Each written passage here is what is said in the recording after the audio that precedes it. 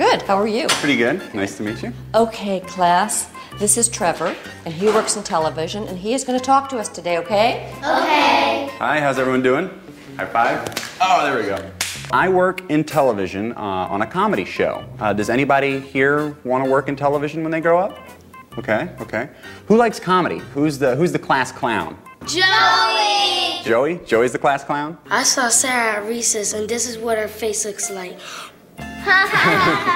Okay, all right. I want to be an astronaut. Oh, you want to be an astronaut? Well, that's great. You can be an astronaut. All you have to do is study flying or science, and maybe someday you could be the first astronaut to walk on the moon. No! There already was an astronaut who first walked on the moon. Well, no, not really. That wasn't real. See, there was this thing called the Cold War, and in order to beat the Russians, we kind of faked that. That never happened. See how there's no windows on the side? And see underneath where there's like a pod thing?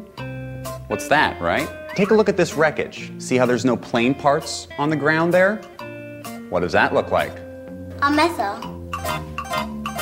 You see, President Bush was in a secret society at Yale called the Skull and Bones. His dad was too, and they all worship Satan. President Bush worshipped Satan? In my personal opinion, absolutely. And one of the Skull and Bones initiation rituals is that to get in, you have to lie naked in a coffin and masturbate in front of the older members. But the really messed up thing is that since former President Bush, Bush Sr., was also a member, he requested to be there to watch his son's initiation. So he watched his own son masturbate. President Bush masturbated in front of his dad.